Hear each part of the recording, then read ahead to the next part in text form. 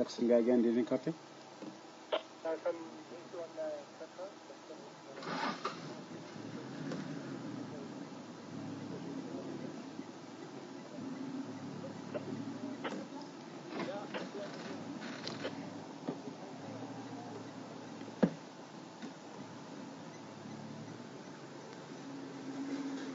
Stunning, eh?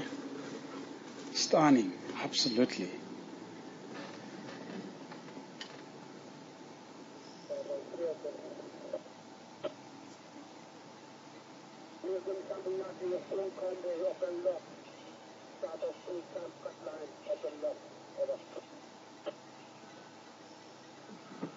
You try and go around the other side as well.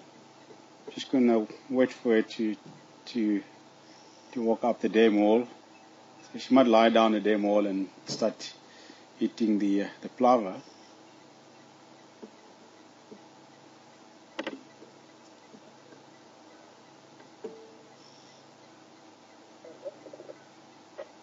There we go. She's sitting up now.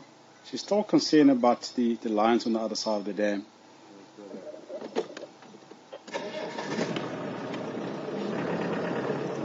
Another day in the paradise.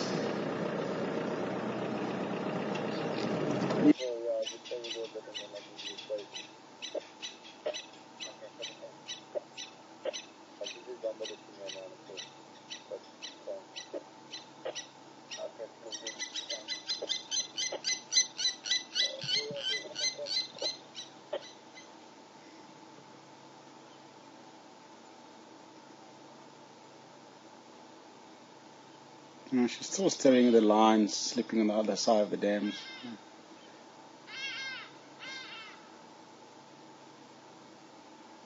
And at the same time, she's thinking what she's going to have for dinner tonight.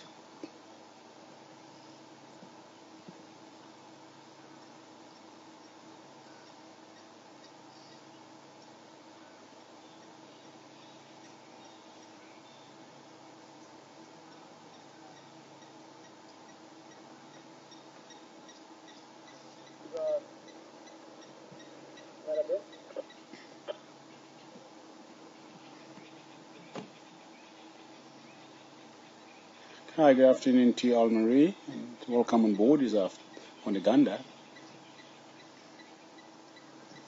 And she wants to know how long can the leopard go without water. They can go for a number of days without water because they get lots of blood fluid from the kills. So they are not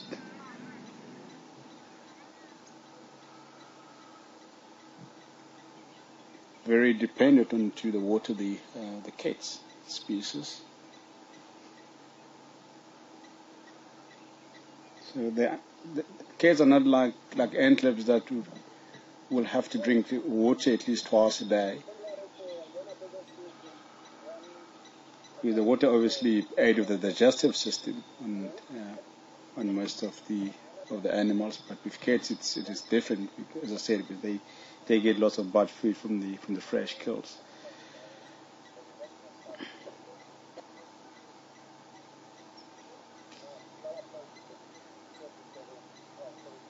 But generally speaking,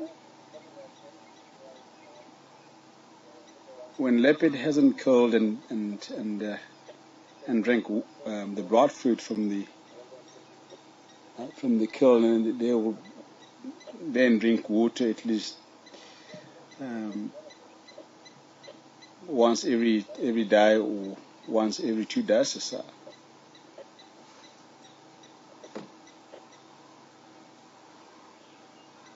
So it just depends on the situation.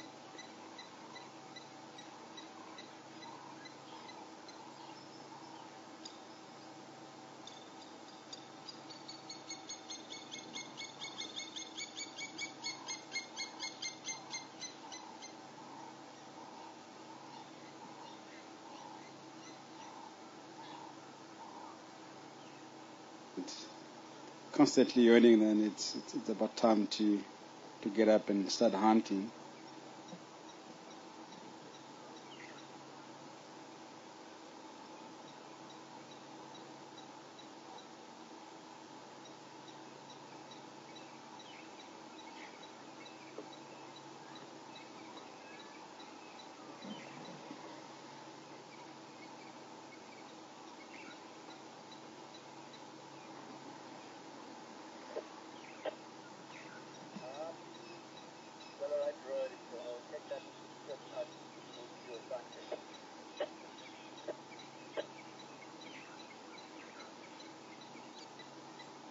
It's starting to lick yourself now.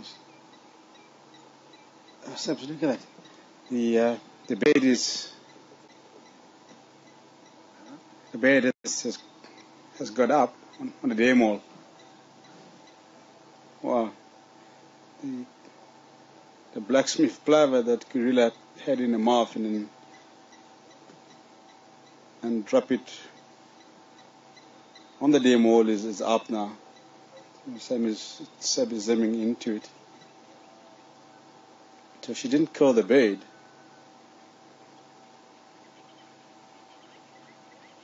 So she obviously picked up gently and then dropped it over there.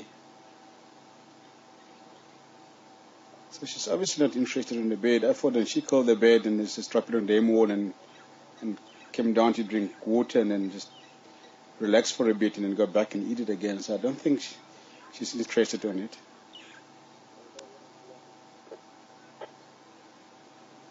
It's amazing. Wow.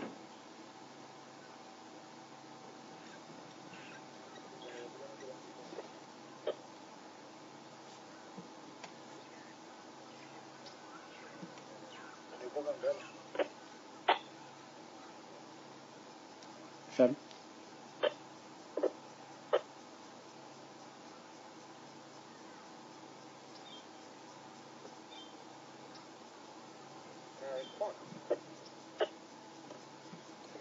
Hi Rita, good afternoon to you and welcome on board. And Rita's asking if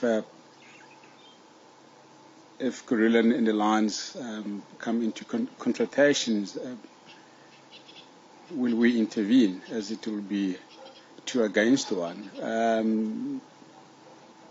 Definitely no.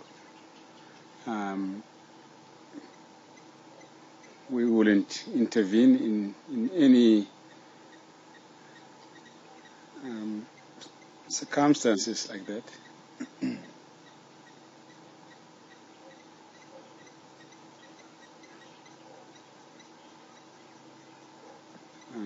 So we will obviously leave the nature to take its own course.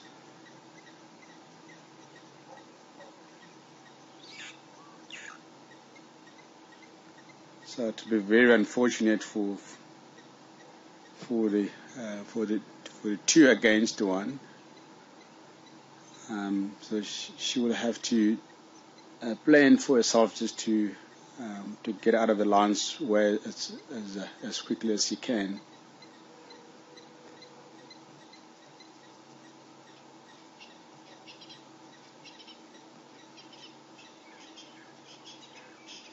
And obviously Karula wouldn't stand her ground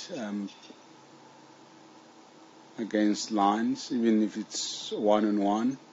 There is no way that the leopard can win the battle.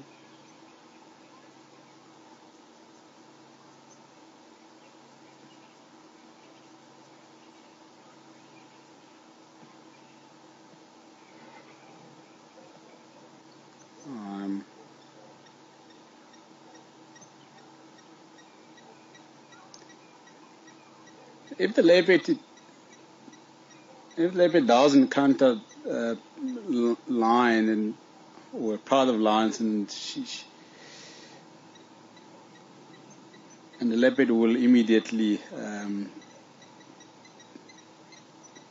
seek for protection or just climb in the tree as soon as the leopard can. Because lions will sometimes venture climbing trees, but not a very, very good climbers, the lions. But I've never seen the lions going for a leopard up in a tree, unless if the leopard has got a kill in the in the tree, and it might venture climbing the tree just to try and get to the kill.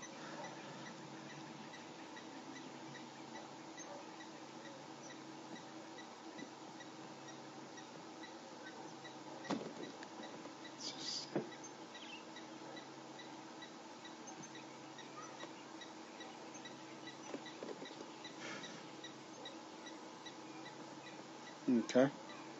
She's set marking the dead tree again.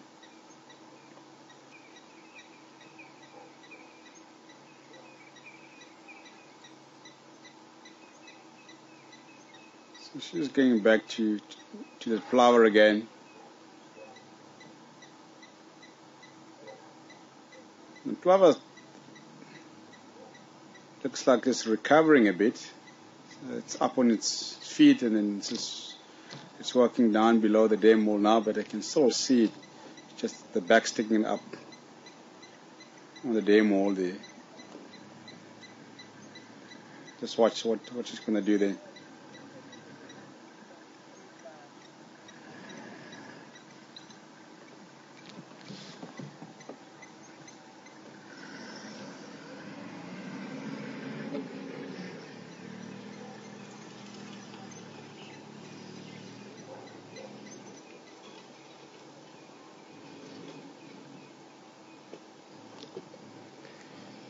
Hey guys, it's 6 o'clock now. I'm just going to say a quick goodbye to you, and Craig will cross back to us again. So we're going to try and stay with Karula and see what she's going to do from here, and possibly go back to and take a look at the lions as well just before dark.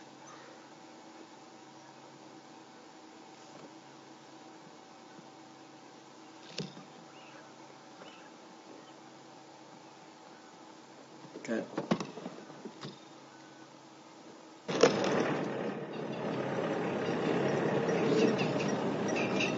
Okay, welcome back on the Uganda. Just going around the other side of the dam wall again. The leopard is standing on the dam wall.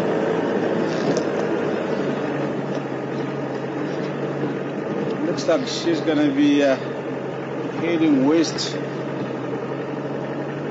in the general direction of quarantine.